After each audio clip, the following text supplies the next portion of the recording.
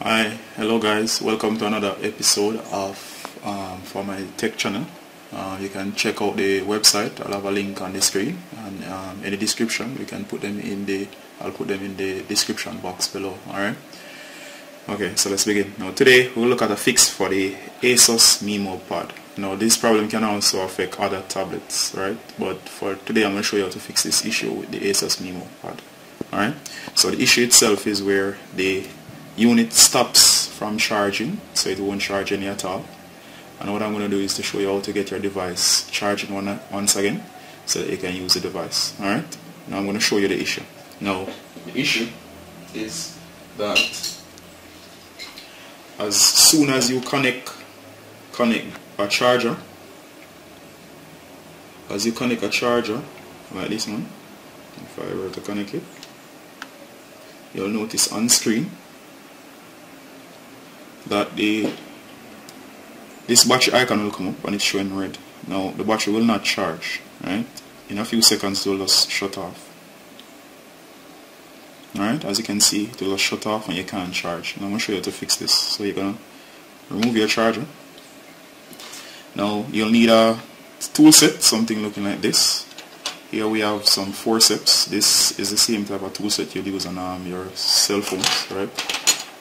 There's several types of forceps and some small screwdrivers. You also have these small things, right? And a pick. Now I like to use this one. Now you can also use a blunt edge object, right? So the idea is for you to take your tablet and on the end like this, like the charge port, you're going to try to find a small groove or opening.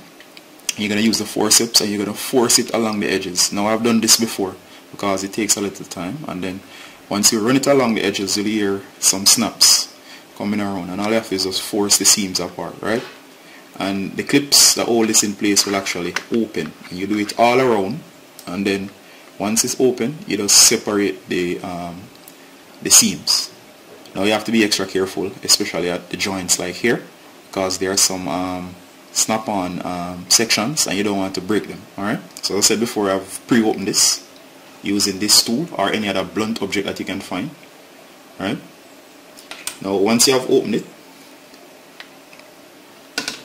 this would be the back cover. Then on the inside, what you're going to notice here is that this is the battery. You have the circuit board, right? And the issue is caused because of the battery here. Now you'll notice there's a connection port where the battery connects to the board here, and a safety strip. This strip, you'll have to peel this off. Now you have to be careful not to touch any of the components on the board, as it can damage the board. Alright, so what I'm going to do is I'm going to carefully use my small screwdriver here, and I'm going to lift a section. Alright, the adhesive tape is quite rigid, so carefully you're gonna get this thing off. And what we're looking for here is this section here. Now you notice that it's connected to the board. Now what you're gonna do is carefully you're going to use a flat tip screwdriver like the one I'm using here, very small. You're going to carefully disconnect it, or disconnect the connectors from the board. Might take a little time, don't rush it. And you just carefully remove these connectors.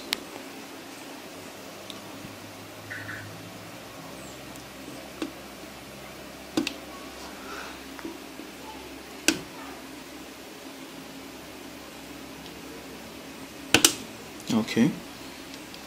Now, if you're looking carefully, this is the connectors. See, this is the part that goes in this section here, and I have completely removed it from the board. Alright, so if you come in for a closer shot.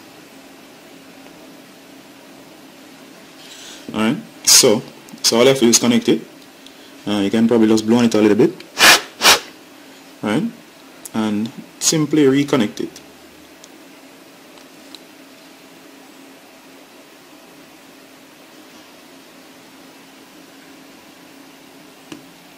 Alright,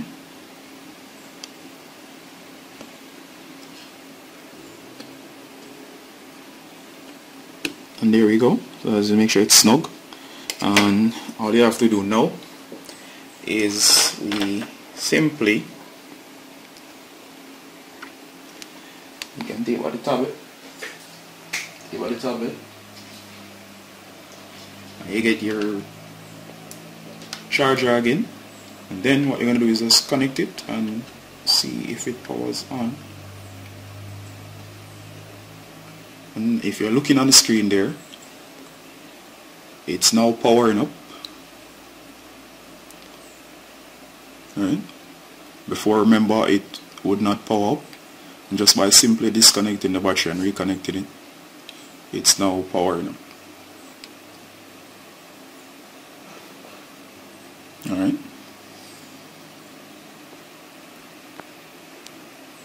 And the issue is caused when what happens is that the battery, if you allow the battery to fully drain and deplete completely, then it won't charge. So this is the only way to fix this issue. Alright. The video is running a little bit long, so I might have to cut out some sections in editing or so on. Alright.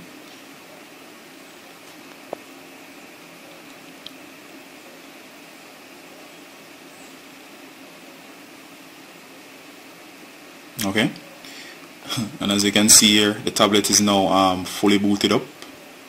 It was not charging before. Now it's now taking a charge.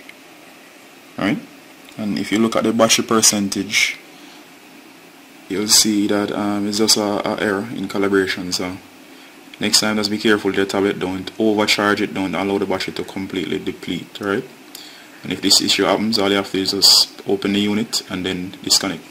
Now, as you finish, you can just simply get the back cover and just put it back on, and you'll be good to go. Alright, thank you guys for watching. Bye.